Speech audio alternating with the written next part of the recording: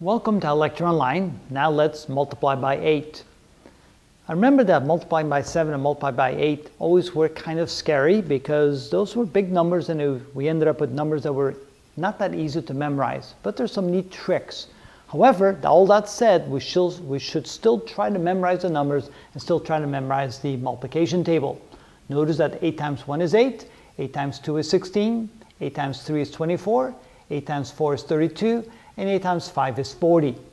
8 times 6 is 48, 8 times 7 is 56, 8 times 8 is 64, 8 times 9 is 72, and 8 times 10 is 80. Always remember that 8 times 2 is the same as 2 times 8, and 8 times 3 is the same as 3 times 8. And even though it says 8 times 3, it may be easier to remember that's 3 times 8, which is equal to 24. And sometimes just reversing the two numbers helps to figure out what the number is.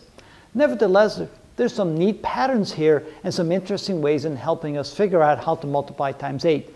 Notice that in both columns here, the end number is either an 8, a 6, a 4, a 2, or a 0. And it's sequential order like that from 8 to 6 to 4 to 2 to 0. And then again 8, 6, 4, 2, 0.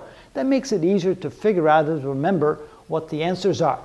In the first case, we have 8 times 1, which is 8. And 8 times 2, which we know ends in a 6. And the number that goes in front is a 1. 8 times 3 ends in a 4. The number that goes in front is a 2. 8 times 4 is a 2. The number in front is a 3. And 8 times 5 is the halfway point. That's half of 8 times 10, which is 80. Half of 80, which is 40. Then when we go to 8 times 6, we take the halfway point and add another 8 to that. So 40 plus 8 is 48.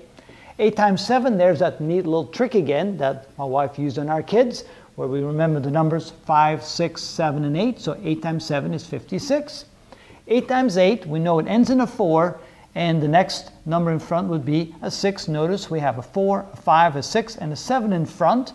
Here, 8 times 9, well, I do 8 times 10, which is 80, minus one of the 8s, which gives me 72. And finally, 8 times 10 is 80. Always remember that the number in the front, we have 8. Now we have a 1 and a 6, a 2 and a 4, a 3 and a 2, and a 4 and a 0.